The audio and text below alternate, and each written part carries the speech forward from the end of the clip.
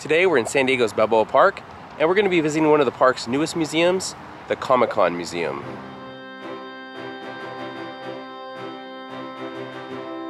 Balboa Park is 1,200 acres in size and has been called San Diego's crown jewel. The park is home to numerous museums, galleries, and theaters, along with the famous San Diego Zoo. The newest museum in the park is the Comic-Con Museum. The Comic-Con Museum is located in the park's Federal Building, which held the San Diego Hall of Champions until 2017. The Federal Building was built in 1935 and holds a special place in my heart, as my grandfather lived in it when he was in basic training for the Navy during World War II.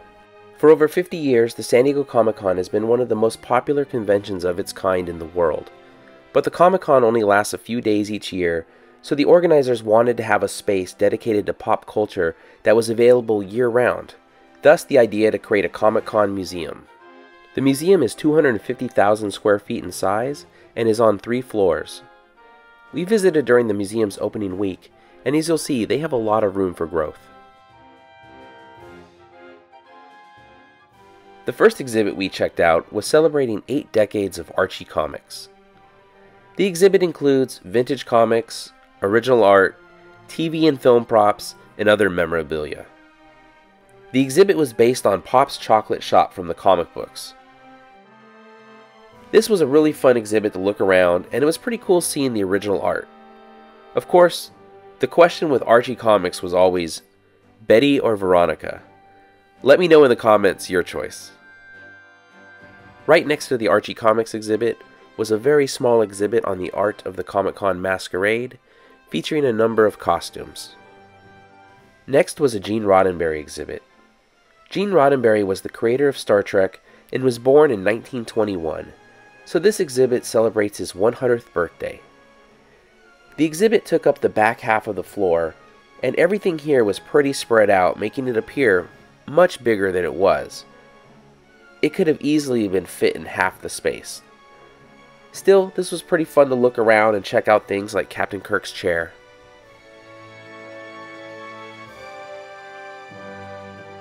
The exhibit is scheduled to be at the museum only for 6 months, so depending on when you're watching this, it may no longer be there. The first floor also had a pretty cool exhibit on cardboard superheroes. Cardboard Superheroes was founded in 2019 by 2 brothers, Connor Lee, age 17, and Bauer Lee, age 14, as a non-profit that provides alternative and free arts education workshops to people of all ages. The 2 brothers created all the characters in this exhibit out of cardboard, which is pretty impressive. The second floor had what was probably my favorite exhibit in the museum, Chaz Addams, Family and Friends, featuring the artwork of Charles Addams, creator of the Addams family. There were over 60 pieces of his original art here, which was amazing to see in person. The upper floor also had a small exhibit on comic art in the times of COVID that featured youth artwork that came out of a collaboration between the museum and ARTS, a youth development program in the South County region of San Diego. There was also a cosplay creators lab on the second floor that had things like a fabric printer, a 3D printer, sewing machines, and lots of workspace for people to work on their costumes.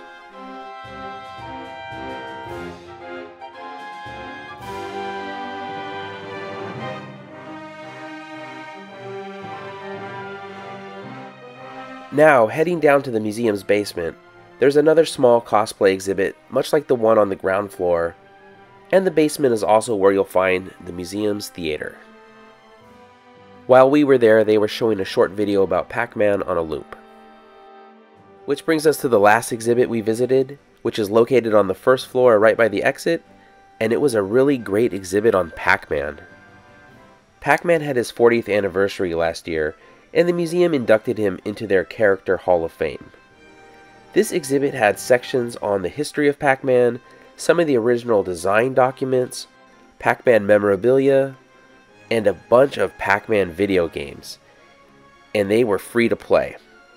They even had the Pac-Man pinball machine. I definitely got my admission's worth in playing free Pac-Man. Overall, the museum was pretty fun to visit and spend an hour looking around, but there's definitely a lot of room to grow. It will be interesting to see how it evolves, and we'll certainly be going back when new exhibits come in. Thank you so much for watching. If you enjoyed the video, please give it a thumbs up, consider subscribing, and we'll see you next week.